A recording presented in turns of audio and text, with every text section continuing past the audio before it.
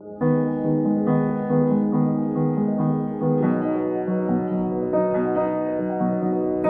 this is Michele Knight. This is the astrological update for Pisces for the week starting the 4th of July.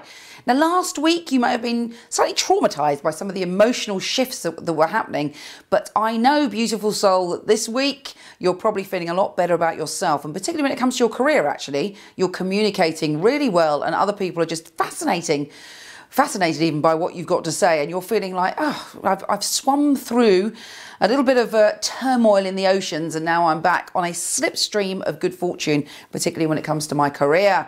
And in love, you're feeling very open. Whether you're single or taken, you're open to romance and you're open to expressing that beautiful, romantic, divine, fishy nature of yours that is kind of open to romance. You are the most romantic and the most intuitive sign. This week, there could be an improvement in a relationship if you're in one, or the opportunity for romance.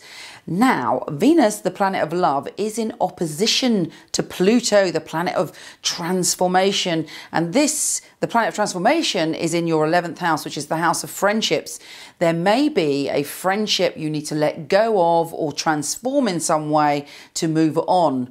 Has there been a friend that's holding you back? What do they call them these days? Frenemies. People that kind of, you know, appear to be your friend, but actually kind of can put you down or make you not feel good about you. Be aware of the people in your life, because actually we are all one consciousness and we are all connected. But whichever people we mix with, we really do feel their vibration in our lives. You know, I was reading a book called Thought Contagion at the weekend, and it's all about how we catch things from other people. So if someone's always down, or someone's always angry, or someone's always annoyed with the world, that literally affects us, and we end up seeing the world in that way too. So it is very important who we mix with. Obviously, I'm not saying dump your friend if she's depressed, but if your friend has a kind of negative attitude towards you and there are other bases for you to move on, then please feel free to move on. Who you mix with and who you kind of have around you is vitally important to your life path, and you deserve to be around loving and supportive people. I was looking back actually at some of the relationships I had in the past, or friendships I had in the past, back way in the day, and I was treated quite badly. I mean, I'm sure I had my 50% part in that.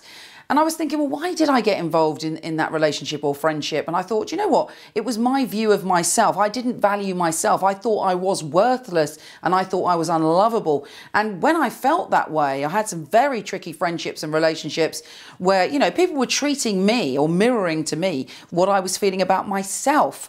And when we change the way we feel about ourselves, and we realize that we are worthy, and we realize that you know, we can mix with people that love us and people who are on a learning path or whatever it is that you're into, that's when your whole life can change. And that's when you can surround yourself with beauty, when you'll start feeling supported in life, and you will naturally draw different people to you when you realize that you are worthy and that you are lovable.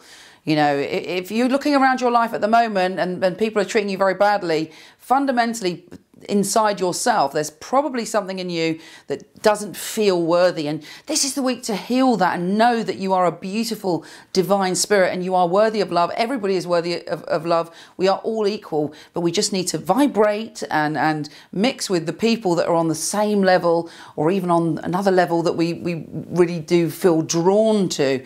And that way we evolve and we grow. Otherwise we get pulled down and battered by life and miserable, and we're catching people's emotions and thoughts all the time.